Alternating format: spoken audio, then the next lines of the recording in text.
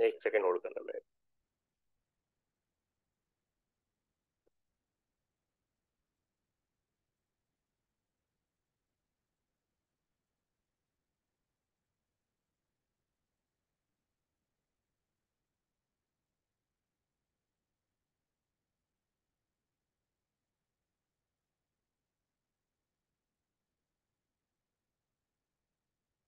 Last time का याद है कहाँ तक कर लिया था वो, जो एग्जाम बेस्ड था?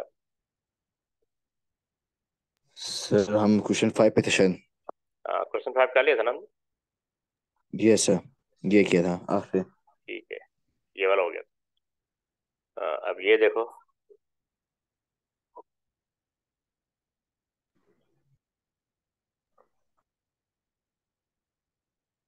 Indi- indicate whether the following 10 statements are true or false by putting it in. Both DVD and Blu-ray disc can make use of dual layer technology. True. CD read write can act as same as the ROM chip. True. अच्छा, ठीक है। Sorry, SSD wear out very quickly due to rapid electron movement in transistor that can make up to memory matrix. True. Cloud storage make use of Blu-ray discs to store customers' music and photo files. False. Okay. Or platter on an HDD can be recorded on both the bottom and top of surface. The platter on an HDD. True. Okay. HDD has suffers from latency due to time taken for a specific block of data. True. ठीक है। Magnetic tapes make use of serial data access. True. Okay. The data transfer rate is the time taken to locate data on an HDD platter. False. Okay. The areas on a TV where one and zeros are stored are called bits and lines. True. ठीक है। A memory stick is another name for a flash drive. True. ठीक है। अच्छा, पहला वाला तुमने क्या बताया था? सर पहले वाले का ट्रू। ट्रू, ठीक है। और सेकंड वाले का? ट्रू। फॉल्स। ये लिखा हुआ CDRW can act as the same as a ROM chip. ये तो रॉन्ग है ना, और फॉल्स है ना, क्योंकि C D R sir W जब उसको रीड कर लेते हैं फिर रोम नहीं बन जाती। नहीं नहीं, रोम रोम चिप जो है ना, वो तो एक सेपरेट उसका फीचर और फंक्शन है, यानी उसमें आप तो डेटा राइट ही नहीं कर सकते। और CDRW में आप मैनी टाइम डेटा राइट कर सकते हैं। वो CDR होती है। ठीक है, याद आया ये? वो सी सर डी आर दोबारा बता सकते? वो CDR होती है, ठीक है। तो मैं आपको शो कर देता हूँ। देखो, बोथ DVDs एंड ब्लू रे disc can make use of dual layering, ये आपका ट्रू है, ठीक है। Yes CDRW sir. Can act as the same as ROM chip, ये फॉल्स है, ठीक है। CDRW मैनी टाइम राइट कर सकते हैं, ठीक है, वंस नहीं है। ओ ओके सर। और solid state drive wear out very quickly due to rapid, ये रॉन्ग है, ठीक है। सर ये क्यों? जो देखो, अगर ये इतनी जल्दी फेड आउट हो जाए तो लो, फिर तो ये बेकार हो जाएगी ना टेक्नोलॉजी। अब आप देखें ना, लैपटॉप में तो यही यूज हो रही है ना, सॉलिड स्टेट ड्राइव। सर क्या? हमने पढ़ा था कि कल खराब हो जाएगी। नहीं, उसके मुकाबले में लाइफ कम है हार्ड डिस्क के मुकाबले में, ठीक है। वो लिखा वेरी क्विकली, ये लिखा हुआ वेरी क्विकली। Okay sir. अच्छा, और ये क्या था? Cloud storage make use of blue reddish to store customer music and photo file, जबकि दोनों यस इसका डिफरेंट। फॉल्स बोला था। फॉल्स, हाँ, ठीक है। Later on an HD can be recorded on both the bottom and top surface, ये true है, ठीक। Yes sir. HDD suffer from latency due to time taken for a specific block of data on a data track to rotate around to read or write, ये true है, ठीक है। ये भी true. Magnetic tape make use of serial data access, true है। The data transfer rate is the time taken to locate data on an hard disk platter, ये false है। So yes sir, ये false है। The area on a DVD where ones and zeros are stored are called bits, and ये true है, आपने true बोला था, ठीक है। Yes sir। A memory stick is another name for a flash drive, ये ट्रू है, Yes sir। ठीक है। Yes sir। अब ये देखो,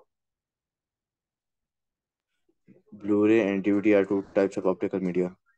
Give three differences between Blu-ray and DVD. Blu-ray is optical media storage, while DVD is a magnetic media storage. और इसके साथ साथ Blu-ray is faster than DVD, while DVD is less faster than Blu-ray. Third, Blu-ray can produce Ultra HD, can store Ultra HD movies, okay while DVD can store HD movies. ठीक है।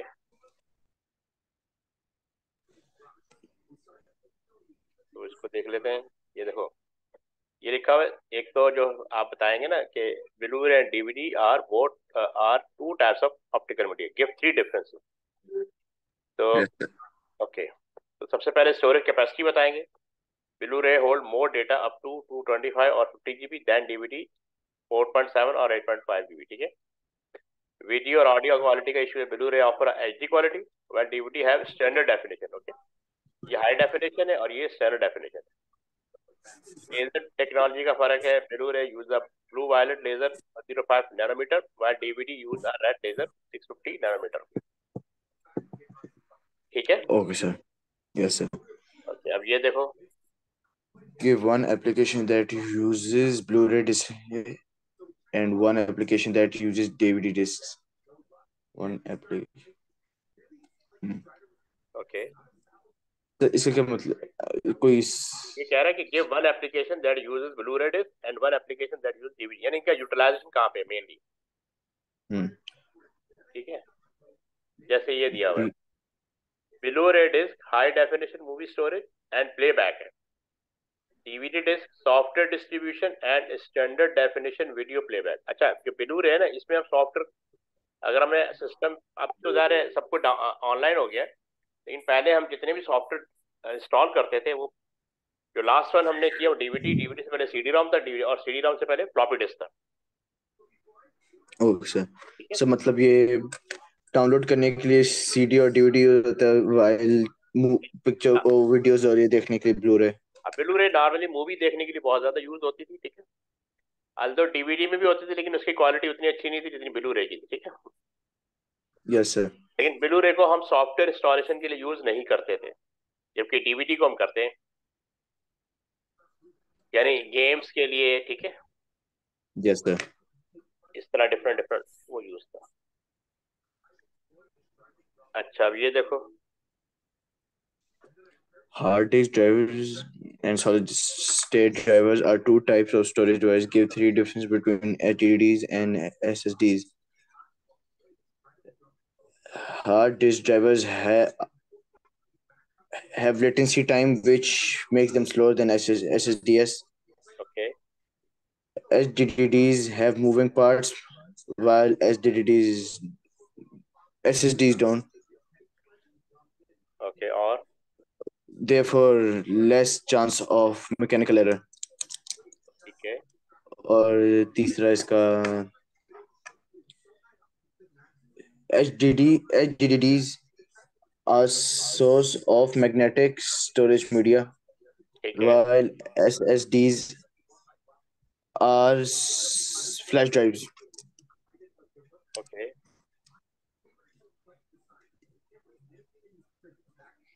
Okay. अभी मैं आपको show करता हूँ, तो फिर आप देखिएगा इसको।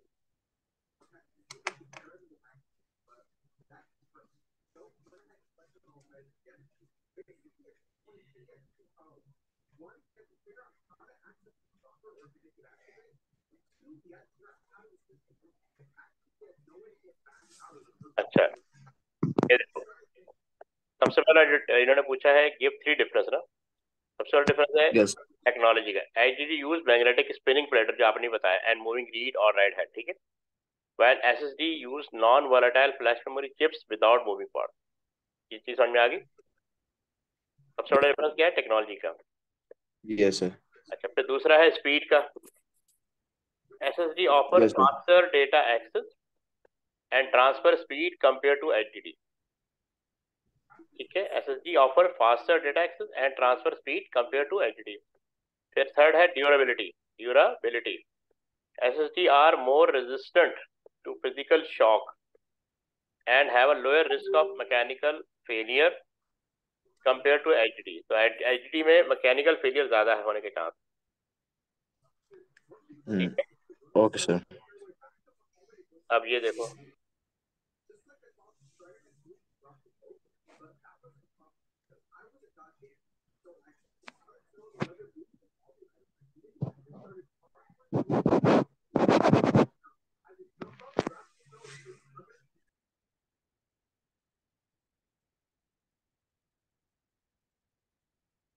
Give one application that uses an HDD and one application that uses an SSD. SSD. Yes, sir. उनका memory chip uses SSD ठीक है, while DVD and CDs use HDD. ठीक है, Yes, sir. Okay, ना? ये हो गया। Yes, sir. अब ये देखो इसमें क्या लिखा हुआ है। HDD application, data backup and archive storage in service. HDD application, operating systems, faster boot times and sir इससे क्या मतलब है? क्या मतलब ये है, इन्होंने पूछा है कि one application that uses N HDD and one that uses SSD, ठीक है। दोनों की एप्लीकेशन बतानी है। अब एचडीडी एप्लीकेशन है data backup and archival storage. Archival storage in server, जो हार्ड डिस्क लगी होती है ना सर्वर्स के अंदर, Yes, sir. ये जो हमारा ऑनलाइन डेटा स्टोर हो रहा है, ठीक है। Yes, sir. कंप्यूटर में स्टोर हो रहा है, उसमें हार्ड डिस्क को ज्यादा यूज किया जा रहा है क्योंकि हार्ड डिस्क की लाइफ ज्यादा होती है Okay, sir. और ये स्टोरेज पर कैपेसिटी या जो भी है वो ज्यादा होता है एसएसडी के मुकाबले में। अच्छा, SSD application operating system installation for faster boot time and application performance. यानी एसएसडी में चूंकि वो मूविंग पार्ट नहीं है ना, तो Yes, ऑपरेटिंग sir. सिस्टम जल्दी लोड हो जाता है, ठीक है। और फास्ट, क्योंकि Okay, sir. हार्ड डिस्क में क्या होता है याद है ना, पहले वो क्या ढूंढता है, ट्रैक ढूंढेगा। क्या ढूंढेगा? Well, sir. Track Well, ढूंढेगा। ढूंढेगा. Track ढूंढेगा, फिर उसके बाद क्या ढूंढेगा, सेक्टर, जिसको हम लेटेंसी Factor. कहते हैं, ठीक है। सेक्टर ढूंढने के बाद Yes, उसको sir. ट्रांसफर करेगा रैम के अंदर, और सॉरी, हाँ ट्रांसफर करेगा, और हर सेक्टर से सारा डेटा कैप्चर करके फिर ट्रांसफर करेगा, तो इसमें उसको लगता है टाइम। तो Yes, sir. एसएसडी में ऐसा इशू नहीं है, Operating system installation for faster boot times. Okay, sir. ठीक है। Yes, sir. अच्छा, नेक्स्ट वन, अब ये देखो 4 मार्क्स का। Describe the changes in technology which have led to disappearance of the hard disk drive as main backing storage of computer. HDDs. Okay. Due to HDD time of finding a sector with latency. ठीक है, इसके लिए बोल सकते हैं. Okay. Due to the latency time of HDD, new software तो नहीं बोल सकते. A new media device was founded, solid state drivers. Okay, It had no moving parts, meaningless errors with no latency time, and with faster rate of transfer. ठीक है। Um, इसका और क्या हो सकता है? Backing storage disappearance. ठीक है, अभी देख लेते हैं कह रहा describe the changes in technology which have led Yes, to sir. the disappearance of hard disk as the main backing storage on a company. यानी hard disk day by day disappear क्यों होती जा रही है, यानी इसका यूज कम क्यों होता जा रहा है, ठीक है। Yes, sir. जो चेंज ऑफ टेक्नोलॉजी है वो बताना है। ये लिखा हुआ है the disappearance of hard disk as the main banking store is due to advancement in solid state drive, यानी सॉलिड स्टेट जो टेक्नोलॉजी है वो डे बाय डे इंप्रूव कर रही है, ठीक है। और फिर कह रहा है Yes, sir. कि SSD offer faster data access, इसलिए भी क्योंकि इसमें ऑपरेटिंग सिस्टम बहुत इजीली परफॉर्म कर रहा होता है, बहुत अच्छे वे में परफॉर्म कर रहा होता है, एफिशिएंटली परफॉर्म कर रहा होता है। लोअर पावर कंजप्शन है सबसे बड़ा इशू जो हार्ड डिस्क के साथ Yes, है। sir. एंड इंक्रीज ड्यूरेबिलिटी, इसकी ड्यूरेबिलिटी भी इंक्रीज होती जा रही है as compare to hard disk, making them more attractive for improved overall system performance and user experience,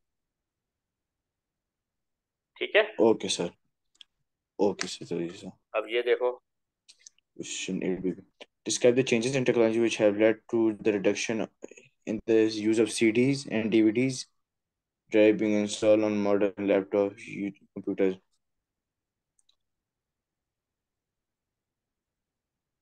For they are expensive, एक तो ये है। ठीक है। दूसरा they are outdated, ओके। और तीसरा they don't have memory space enough which is required now.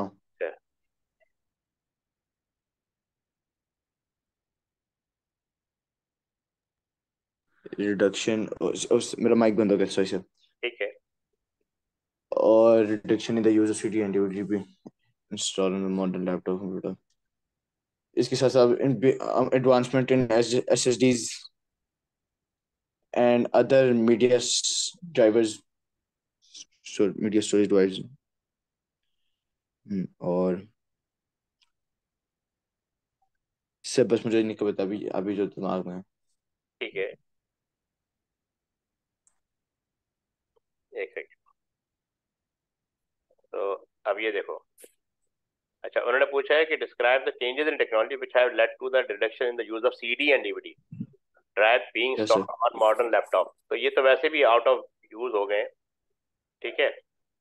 The reduction in CD and DVD drive on modern laptop is primarily driven by the rise of digital media and cloud based storage solution. जब से cloud storage आया है उसने ना सिर्फ CD CD को खत्म किया, डीवीडी को खत्म किया, बल्कि यूएसबी को भी खत्म कर दिया, मेमोरी स्टिक को भी खत्म कर दिया। Streaming services, USB flash drives and downloadable software have made physical optical media less necessary. The removal also contribute to thinner and lighter laptop design, ठीक है। तो अच्छा इसी वजह से क्या हुआ कि लैपटॉप जो है वो भी थिनर हो गया ना। पहले इसमें वो ड्राइव लगानी पड़ती थी यस सर। और वो ऑप्टिक डीवीडी ड्राइव लगानी पड़ती थी, तो अब उसकी जरूरत नहीं है, ठीक है। And downloadable software have made hmm, physical optical media less necessary। क्योंकि ओके सर। जब से क्लाउड स्टोरेज आई ना उसने तो सब चीजों को खत्म कर दिया ना। Yes sir. यानी ये क्या कहते हैं, स्ट्रीमिंग सर्विसेज और ये बल्कि यूएसबी फ्लैश ड्राइव ये भी तो खत्म हो गई, अब कहाँ यूज होती है, बहुत कम यूज होती है, यस सर। ठीक है ना। क्योंकि ये जो यूएसबी है ना ये सोर्स ऑफ वायरस भी है। तो ओके सर। आपका जो यानी जो मैं गूगल क्या कहते हैं क्लाउड स्टोरेज में डेटा स्टोर होता है वो वायरस फ्री होता है, ठीक है। सर लेकिन वो हैक हो सकते हैं ना। हैक हो सकता है, इनसिक्योर है, लेकिन ज़ाहिर उसके भी क्या कहते हैं डिफरेंट मेजर्स हैं कि आप हैक होने से बचा सकते हैं। देखो ओके ऑनलाइन सर। जो कुछ भी है वो तो रिस्की है, लेकिन जहाँ एडवांटेज होते हैं वहाँ डिसएडवांटेज भी होते हैं। तो ये ओके आपका सर। चैप्टर 3 एंड हो गया, ठीक है। ओके सर, ये चैप्टर 3। अब चैप्टर हम 3 का वो क्या था, नाम क्या था? क्या था, स्टोरेज डिवाइस। Okay sir. तो अब हम ओपन करते हैं, क्या कहते हैं, नहीं सॉरी, चैप्टर 4।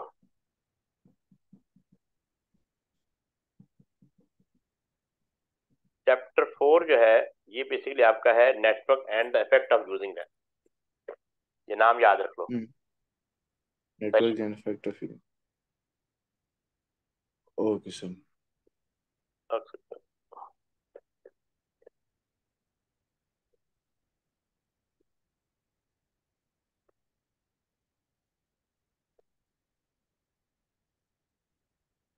हाँ भैया, आ रहा नजर।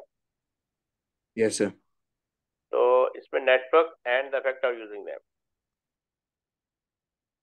तो इसमें सबसे पहले नेटवर्क के बारे में बताया हुआ है। नेटवर्क के बारे में आइडिया है पहले से। सर इंटरनेट के बारे में बात करें। वो internet is part of network. Normal network का मतलब क्या होता यस है? सर वो, यस सर नेटवर्क का पता है। यानी कनेक्शन बिटवीन टू और more than to devices is called network. Network, ठीक है ना। सर ब्लूटूथ भी नेटवर्क के अंदर आता है ना। ब्लूटूथ भी इज पार्ट ऑफ नेटवर्क। अच्छा, ब्लूटूथ जो है ना, वो सोर्स है। जब हम नेटवर्क की बात करते हैं ना, नेटवर्क, तो यस नेटवर्क सर। के कुछ बेसिक एलिमेंट होते हैं। Basic element of network. Number one, आपका सेंडर होता है, ठीक है। सेंडर वो डिवाइस हम्म। जिसके थ्रू डेटा सेंड किया जाता है। नंबर टू, हम्म। रिसीवर, ठीक है। सेंडर और रिसीवर दोनों सेम होते हैं। जैसे अभी मैं बोल रहा हूँ तो मैं सेंडर हूँ, आप सुन रहे हैं तो रिसीवर है। जब आप बोल यस सर। रहे हैं तो आप सेंडर बन जाते हैं और मैं रिसीवर बन जाता हूँ। अब यस सर। सेंडर और रिसीवर के दरमियान जो कनेक्टिविटी स्टेब्लिश करता है वो होता है मीडियम। क्या होता है? मीडियम। मीडियम यानी source on which data will travel, on which data will travel. Travel. अच्छा, मीडियम जो है ना, वायर हो सकता है या फिर वायरलेस हो सकता है, ठीक है। Yes sir. यानी अभी जैसे हम बात कर रहे हैं तो हम वायर भी है, वायरलेस भी है, ठीक है ना। इंटरनेट तो वायरलेस का मतलब होता है कि जैसे वाईफाई, ब्लूटूथ, ये शॉर्ट रेंज में आता है। रेडियो वेव्स ये लॉन्ग रेंज में आता है। और मीडियम और वायर के अंदर आपको पता है ना, वो UTP cable, twisted pair cable जो होती है, कोएक्सियल केबल, फाइबर ऑप्टिक, ये इस तरह की केबल वो होते हैं, ठीक है। ये तीन बेसिक एलिमेंट होते हैं। लैन। हाँ, चौथा होता है मैसेज यानी डेटा, ठीक है। Yes sir. फाइव होता है प्रोटोकॉल, यानी वो रूल एंड रेगुलेशन जिसको फॉलो करते हुए डेटा ट्रांसमिशन परफॉर्म होता सेंड किया जाता है। है। हाँ बिल्कुल। अच्छा, अब ये आगे कुछ डिवाइस दी हुई है।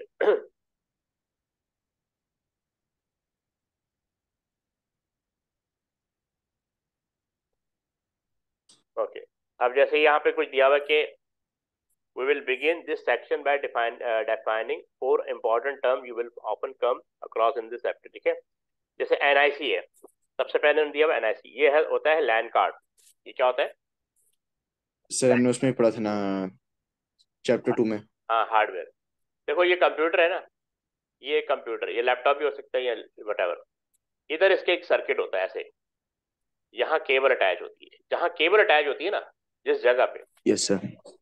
जिस सर्किट पे या जिस जिस पॉइंट पे ये अटैच होती है, that is called LAN card. ये लैन कार्ड जो एक सर्किट बोर्ड होता है जो मेक श्योर करता है केबल से डेटा लेना और केबल पे डेटा डालना, ठीक है ना। तो सर आगे, हमने उसमें पढ़ा था ना एनआईसी कार्ड में। हाँ, ये वो एनआईसी कार्ड ही है, लैन कार्ड। इसको लैन कार्ड भी कहते हैं, नेटवर्क कार्ड भी कहते हैं, ठीक है। सर ये वो जगह जहाँ पर वो लगाते हैं हम लैन केबल। हाँ, लैन कार्ड, ये आपको मैं क्या कहते हैं, एक सेकंड दिखाता हूँ।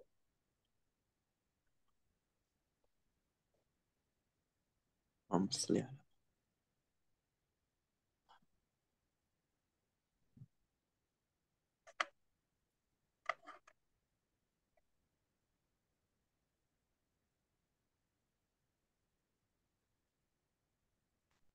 ये देखो,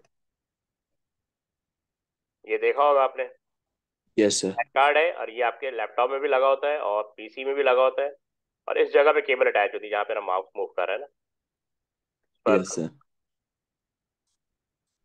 ये देखो, ये डिफरेंट, ये लैन कार्ड है, सही है। Yes sir. तो ये यहाँ पे अटैच होता है, ये देखो यहाँ पे लगा, ये वायरलेस लैन कार्ड है, ये रहा,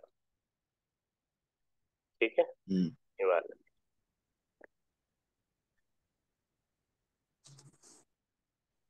ये क्विकली गो थ्रू कर लो यहाँ से लेकर यहाँ तक, ठीक है। Okay sir.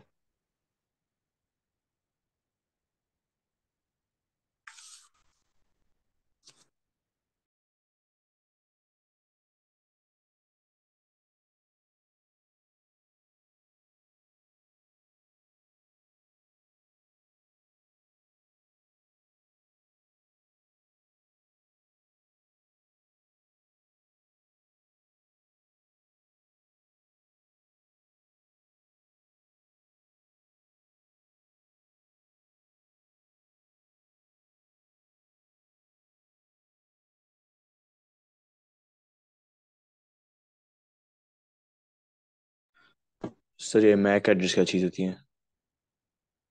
अच्छा, इसको कहते हैं मीडिया एक्सेस कंट्रोल। तो लैन कार्ड का जो एड्रेस होता है उसको मैक एड्रेस कहते हैं, यानी ये फिजिकल एड्रेस है। तो सर ओवर इधर इंटरनेट, एड्रेस का क्या मतलब होगा? मतलब कि इसके थ्रू तो आपके पीसी को आइडेंटिफाई किया जाता है ना, और इसी के थ्रू डेटा मूव करते हैं। इसको ऐसे समझ लो, दो तरह के एड्रेस होते हैं, एक आईपी एड्रेस होता है, यस सर। ठीक है, और एक मैक एड्रेस होता है। जो यस सर। आईपी एड्रेस होता है ना, वो समझो आपके घर का एड्रेस होता है, यस ठीक सर। है। और मैक एड्रेस इटसेल्फ यू, आप होते हैं। डन। हाँ, एक सेकेंड होल्ड कर।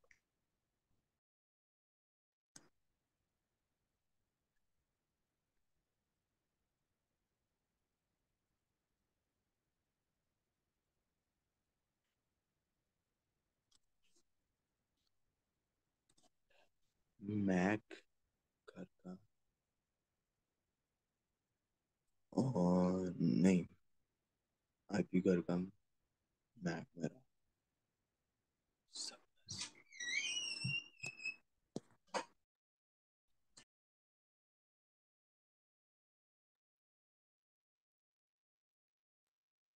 ये जब कोई जैसे लेटर आता है ना घर पे, यस सर। तो यानी आप परमानेंट होते हैं, ठीक है ना। आपकी लोकेशन चेंज हो सकती है, यानी आप कभी घर में होंगे, कभी स्कूल में होंगे, कभी ऑफिस में होंगे। Yes sir. Change of location है वो आईपी एड्रेस है, क्योंकि आईपी एड्रेस चेंज होता रहता है, लेकिन by itself you are not changing, ठीक है। तो इसी सर तरह मतलब मैक सेम रहेगा, आईपी चेंज होता रहेगा? आईपी चेंज होता रहेगा। Okay sir. तो ये पहले डिस्क्रिप्शन पढ़ लो, फिर आगे बढ़ते हैं। पढ़ लिया ओके आपने? सर। ऊपर वाला पढ़ लिया, मैक एड्रेस से नीचे है, इसकी बात कर रहे हो ना।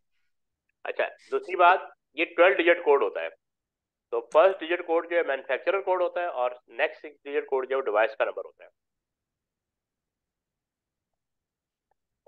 एन एन एन एन हम्म। एन एन एनएन जो है manufacture code. Manufacturer code.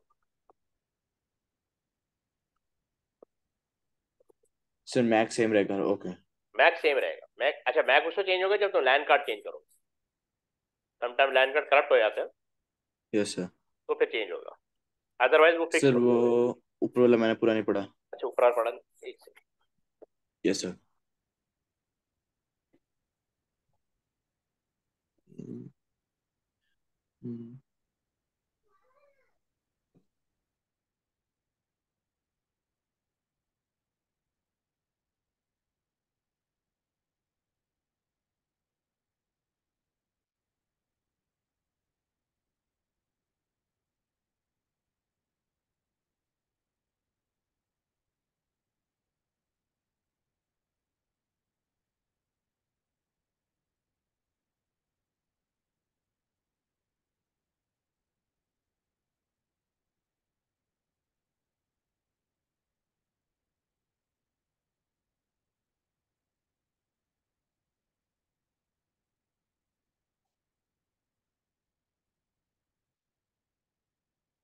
Yes sir, हो गया। हो गया। ओके, अब यस नीचे सर। वाला। Yes sir.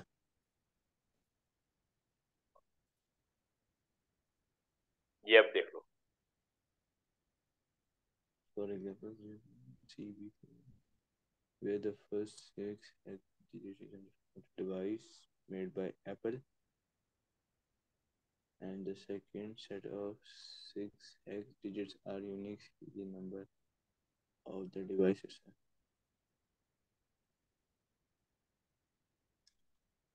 Is the NIC card?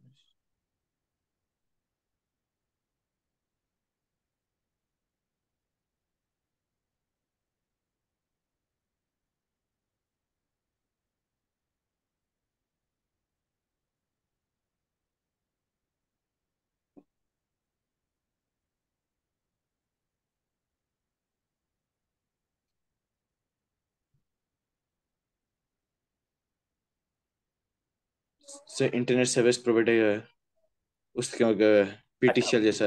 हाँ नहीं, वो तमाम कंपनियां जो इंटरनेट सर्विस प्रोवाइड करती हैं उसको आईएसपी कहते हैं। STC PTCL? नहीं नहीं, पीटीसीएल पाकिस्तान में पीटीसीएल है, या जो प्राइवेट कंपनीज होती हैं सऊदी अरब में, जैसे दुबई में क्या है, इत्तसालात है। सऊदी अरब में क्या है? STC। हाँ। तो वो जो भी कंपनी इंटरनेट प्रोवाइड कर रही है वो आईएसपी कहलाती है। और वो हमें देती है internet protocol, IP address IP देती है। देती है, आईपी के थ्रू हम इंटरनेट यूज कर रहे हैं। मतलब हमारा आईपी हर बार चेंज होता है यूज करते हुए। आईपी हर बार यूज होगा। आईपी जब भी आप कनेक्ट होंगे, आईपी एड्रेस चेंज होगा। Okay sir.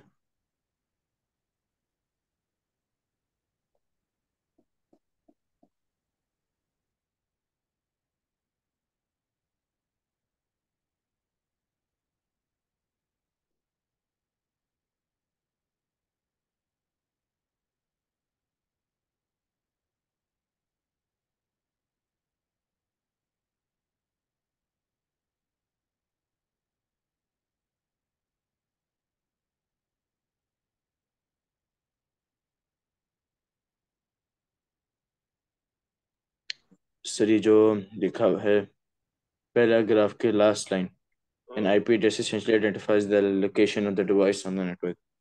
हाँ। तो मतलब अगर हम कोई डिफरेंट वेबसाइट खोलेंगे तो हमारा आईपी एड्रेस चेंज हो जाएगा। आप जब कनेक्ट होंगे तो आपको डिफरेंट आईपी एड्रेस मिलेगा। ठीक है ना? आपकी डिवाइस को एक आईपी एड्रेस मिल जाएगा, उसकी बेस पे आप डिफरेंट वेबसाइट खोल रहे होंगे, तो डिफरेंट वेबसाइट आपको आपकी आईपी एड्रेस पे लोकेट करेंगे कि किस पर्सन की तरफ से रिक्वेस्ट आई है। Okay sir. तो इस तरह ना, ओके सर। जैसे आपने घर पे वेबसाइट खोली तो उस टाइम आपको यस सर। एक उस टाइम जो आईपी एड्रेस दिया, वो फिर आप चले गए, वो होगा वही। अच्छा, अब आप कहीं और चले गए, स्कूल चले गए, वहां पे आपने जाके वेबसाइट खोली अपने मोबाइल से, तो वहां दूसरी आईपी मिलेगी आपको। जब भी आपकी लोकेशन चेंज होगी ना, आपको नई आईपी मिल जाएगी। सर ये लोकेशन के ऊपर है, ये लोकेशन के ऊपर होता है। हाँ, लोकेशन लोकेशन चेंज हो रही होती है ना आपकी। मतलब अगर मैं अपना लैपटॉप बंद बंद करके दोबारा ऑन करूं घर तो में भी ही, आपको, हाँ, तो तो भी सेम आपको आईपी एड्रेस होगा। नहीं, जरूरी नहीं सेम, मुख्तलिफ मिलेगा। जब भी आप इंटरनेट से दो कनेक्ट होंगे ना, जब भी बंद करने में दोबारा कनेक्ट होंगे, तो आपको यस नया सर। आईपी एड्रेस मिलेगा। Okay sir. क्योंकि आईपी एड्रेस दो तरह के होते हैं, एक फिक्स होता है और एक या जिसको हम स्टैटिक कहते हैं, और एक डायनेमिक होता है। तो okay sir. Being a client, आप जब भी इंटरनेट बंद करके दोबारा कनेक्ट करेंगे ना, आपको नई आईपी मिलेगी। लेकिन जिस कंप्यूटर को आप कनेक्ट कर रहे हैं, जिसकी वेबसाइट को आप यूज कर रहे हैं, वो उसकी आईपी फिक्स होती है। जैसे हॉटमेल खोल रहे हैं तो हॉटमेल की आईपी फिक्स होगी, वो स्टैटिक होती ओके सर। है। ठीक है, पढ़ लिया आपने आईपी? होने वाला सर।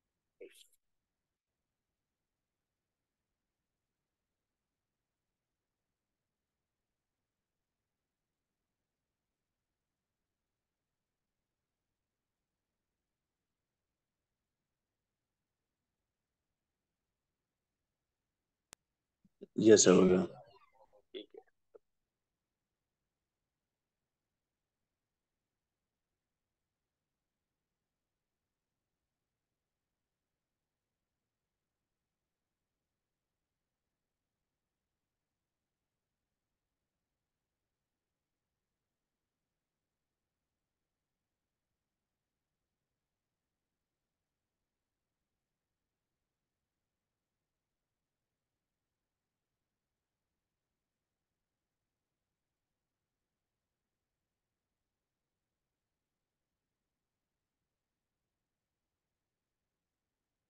सर इधर बिट से क्या मुराद है?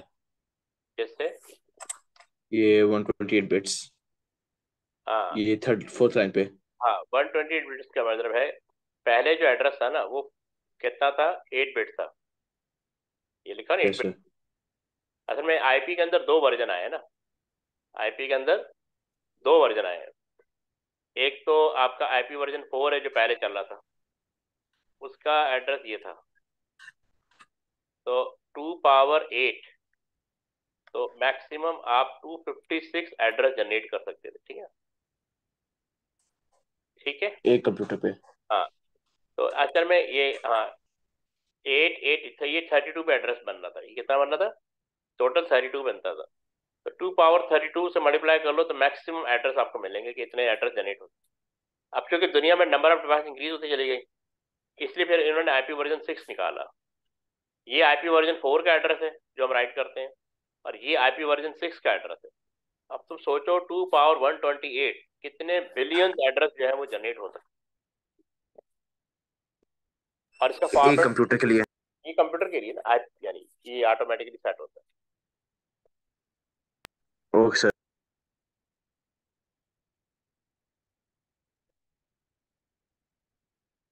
सर हेक्साडेसिमल नंबर हाँ, क्या होती है? ये असल में नंबर फॉर्मेट है ना। 4 तरह के नंबर फॉर्मेट है। एक डेसिमल होता है जो 0 to 9 होता है, जो हम यूज करते हैं, यस। जिसको हम अंडरस्टैंड करते हैं। दूसरा बाइनरी होता है, जिसको जिसको कंप्यूटर अंडरस्टैंड करते हैं, ऐसी। Yes sir. तीसरा एक ऑक्टल होता है और एक हेक्साडेसिमल होता है। अच्छा, होता यह है कि अब जो कंप्यूटर इंजीनियर होते हैं या प्रोग्रामर होते हैं, उन्होंने कोई एरर डिटेक्ट करना है। जब उनके सामने एरर आता है ना, तो बाइनरी नंबर में आता है, जो कि बहुत लॉन्गर होता है क्या, ठीक है। तो ये क्या करते हैं, यस। उसको हेक्साडेसिमल में कन्वर्ट कर लेते हैं। तो हेक्साडेसिमल में कन्वर्ट करने का बेनिफिट ये होता है कि एड्रेस, वो जो डेटा है वो स्मॉल हो जाता है, तो आपके लिए इजी हो जाता है उसको हैंडल करना। ओके। बाकी एक नंबर सिस्टम है जिसको ये बेसिकली यूज किया जाता है आईपी एड्रेस के लिए। Okay sir. यस सर, हो गया। अच्छा, अब बात आ जाएगी डेटा पैकेट। तो अब जैसे एक कंप्यूटर से दूसरे कंप्यूटर जब डेटा मूव होता है ना, वो डेटा पैकेट की फॉर्म में मूव होता है। तो मैं आपको शो कराता हूँ। ये सर जब गेम ही खेल होते हैं तो उधर लिखा आता है पैकेट्स, तो हाँ, पैकेट लॉस। इसको आप ऐसे समझ रहे हैं कि एनवेलप होता है। जैसे हम एनवेलप भेजते हैं ना, तो एनवेलप के यस सर। फ्रंट पे उसका रिसीवर का एड्रेस, और एनवेलप के बैक पे सेंडर का एड्रेस होता है, और बीच में लेटर होता है, ठीक है। Yes sir. बताता हूँ डेटा पैकेट।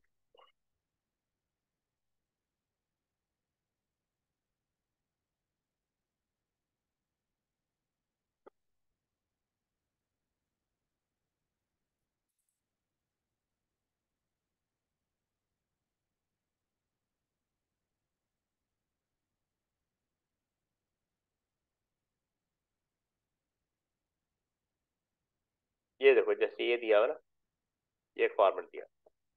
हेडर होता है, ये ट्रेलर होता है, और पे लोड का मतलब है कि इसके बाद इसने डेटा होल्ड किया हुआ है।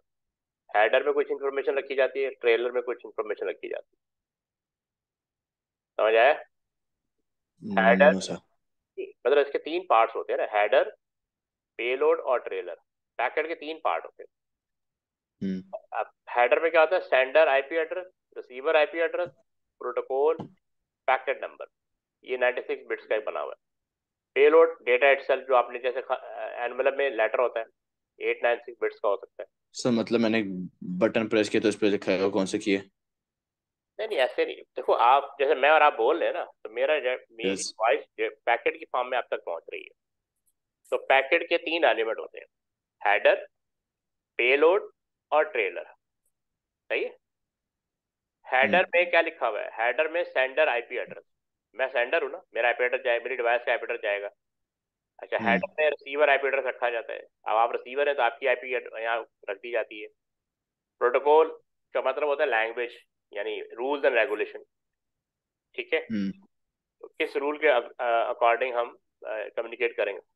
फिर पैकेट नंबर, क्योंकि डेटा के बहुत सारे पैकेट होते हैं ना, तो हर एक को एक पैकेट नंबर बना दिए जाते हैं, पैकेट नंबर 1 2 3 4 ऐसे करके।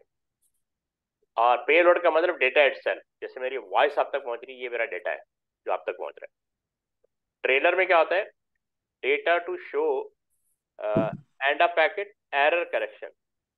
यानी इसमें एक तो ये होता है कि यहाँ पे जो डेटा मूव करता है ना, तो उसको एक एंड भी दिया जाए। जैसे मैं पहले लेटर ए जा रहा है, फिर बी जा रहा है, फिर सी जा रहा है, तो ए के बाद बी आएगा ना, तो ए और बी के दरमियान को डिफरेंस होना चाहिए कि ए एंड हो गया तो बी शुरू हो रहा है, ठीक है, बी एंड हो गया तो सी शुरू हो रहा है। तो पैकेट कंटिन्यूस फॉर्म में जा रहे होते हैं, ठीक तो है। मतलब ये ट्रेलर में होता है हाँ कि कौन सा पहले जाएगा कौन सा दूसरा? हाँ बिल्कुल, उसका एक सीक्वेंस नंबर होता है। तो बस इतना समझ लो कि ये डाटा पैकेट है, ठीक है। ये पैकेट इस ओके तरह, सर। जैसे ये देखो, पैकेट 1 यहाँ से जा रहा है, पैकेट 2 यहाँ से जा रहा है, सेंडर एक है, रिसीवर एक है, लेकिन डिफरेंट पाथ से जा रहा है। इंटरनेट पे ओके सर। हाँ, इंटरनेट पे जितना भी डाटा जाता है पैकेट के फॉर्म में जाता है, तो वो किसी भी पाथ से जा सकता है। Okay, sir.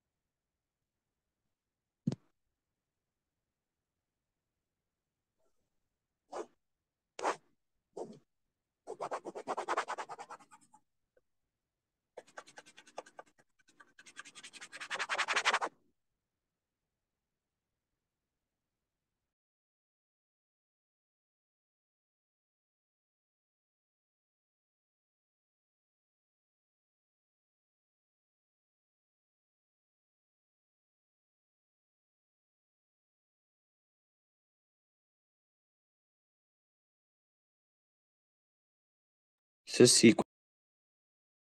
सीक्वेंस तो लास्ट में होता था।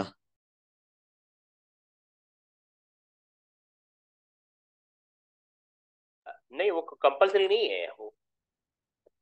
ठीक है, ये तो एक बताया हुआ है मेथड। ये देखो ना, द सेंडर आईपी एड्रेस, ये इसने पूरी डिटेल बताई कि क्या क्या हो सकता है। The receiver IP address, the sequence और identity number of packet, this is to ensure that all the packet can be reassembled into the correct order once they reach the destination। क्योंकि आपका डेटा ह्यूज होता है, यानी 1 MB का, 2 MB का, 4 MB का, 100 MB का। तो हर एक का एक पैकेट बनेगा। अब फॉर 100 MB है तो 1 MB का एक पैकेट बनेगा। अब जब फाइल ओपन होगी तो वो 100 MB की फाइल ओपन होनी चाहिए ना, सारे पैकेट मर्ज होंगे, सीक्वेंस नंबर से अटैच होंगे, तो ही फाइल प्रॉपर वे में ओपन होगी। How yes sir. Much packet make up the whole message. अब ये भी देखो ना कि एक मैसेज को कितने पैकेट चाहिए होंगे। तो इस डेटा अपना एक साइज होता है, फिक्स साइज होता यस सर। सर तो सारा हेडर में थोड़ी, सर है ये ना। तो हेडर में कह रहे हैं सीक्वेंस। वो तो हेडर में ही है ना, सीक्वेंस नंबर तो हेडर में ही था ना। सर वो तो लास्ट में ही था। लास्ट में जो था वो सीक्वेंस नहीं था, वो ये था कि लेटर एंड कहाँ पे हो रहा है उसका कोई नंबर असाइन कर दिया। Okay sir.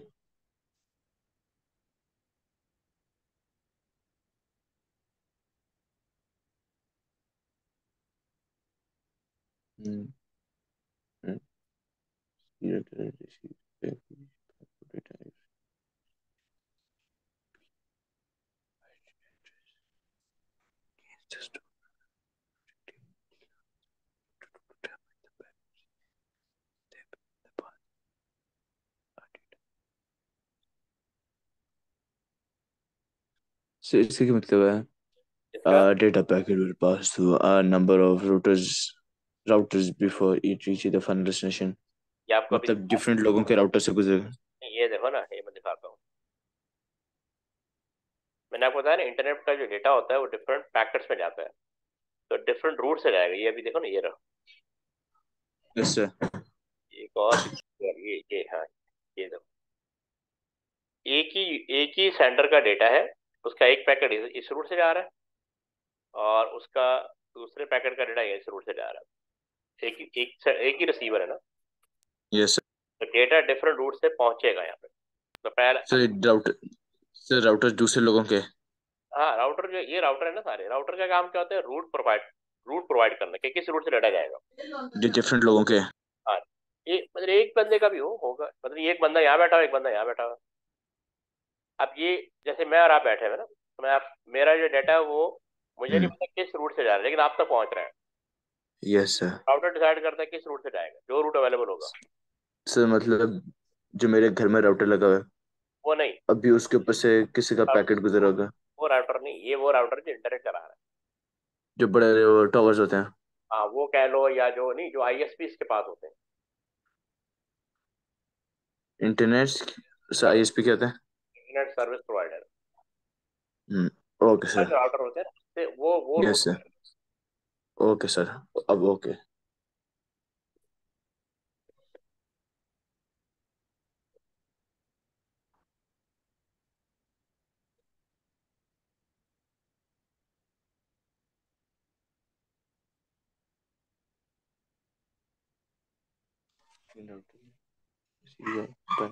It receives.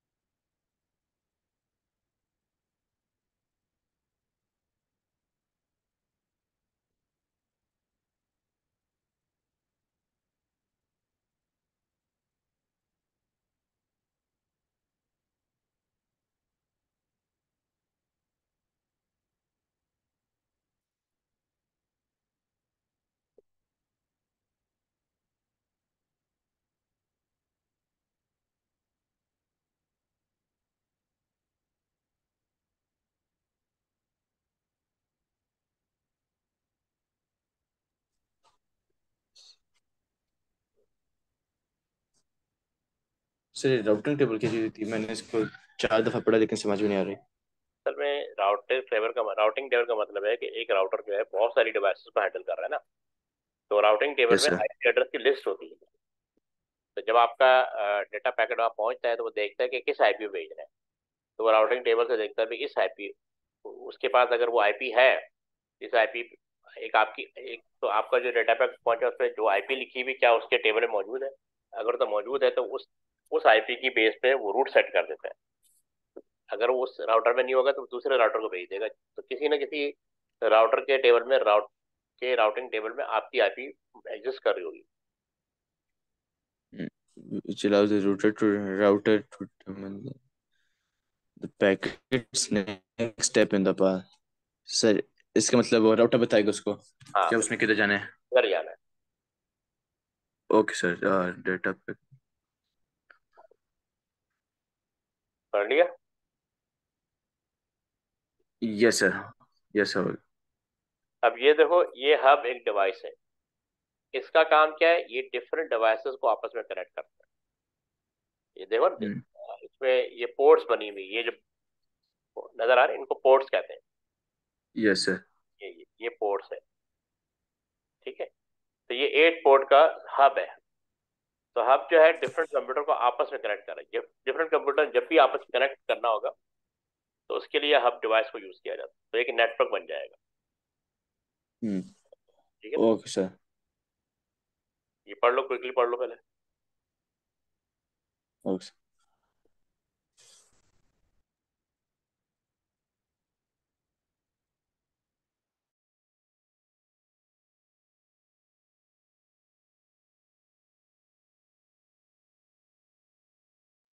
ये लैन बनाती है सर? लैन तो अलग चीज नहीं होती। लैन वो भाई जो ये तार लैन, होती है।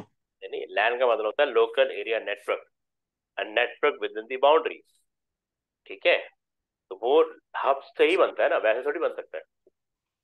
सर लेकिन जो मैं अपने कंप्यूटर में लैन लगाता हूँ वो तो पूरे इंटरनेट को एक्सेस दे देता है। अरे भाई तुम समझे नहीं, तुम स्कूल जाते हो ना। Yes sir. स्कूल में कंप्यूटर लैब है। Yes sir. वो जितने कंप्यूटर आपस में कनेक्ट है, वो किसके थ्रू कनेक्ट है?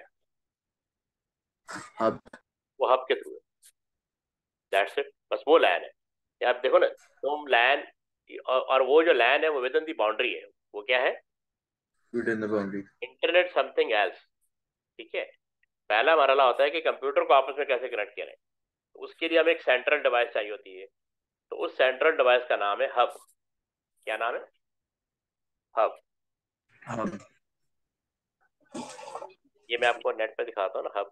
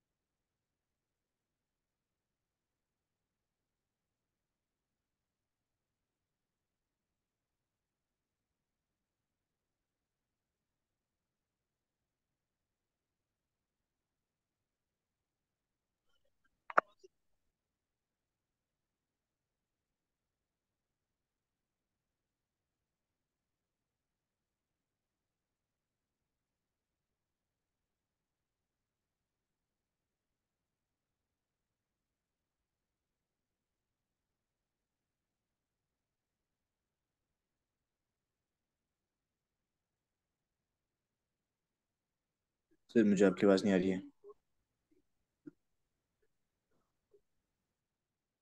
सर आपको मेरी आ रही है?